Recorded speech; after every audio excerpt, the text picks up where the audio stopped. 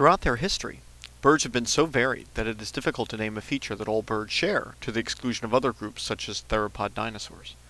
Fossil birds could possess teeth, clawed fingers capable of grasping, a long reptilian tail, and reptilian bones which are unknown in any modern bird. Some fossil birds lacked a keeled sternum, a lula, pygostyle, and fused bones typical of modern birds. Some modern lineages still possess claws or even the genetic mechanisms for tooth development.